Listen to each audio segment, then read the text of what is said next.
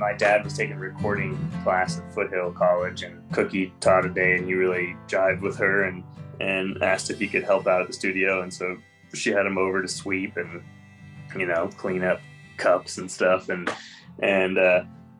then for, I think when I must have been in high school this time, I got him for Christmas. I contacted Cookie and asked if, I knew he loved the studio, and asked if we could go in and record his songs for one day, what that would cost. And she gave me an amazing deal. And so we did that, and recorded, made a little, you know, record for my dad of his music. And Cookie's like, hey, if you ever want to come back, like, I dug what you were doing. Dug what you were doing. If you ever want to come back and record your own stuff, let me know. And so, you know, a few years later, when I had a batch of songs, I contacted her and went in and just had an incredible experience. And yeah, I just kept working with her, and just have had a kind of a great relationship and a mentoring relationship, I mentioned, with her over the years.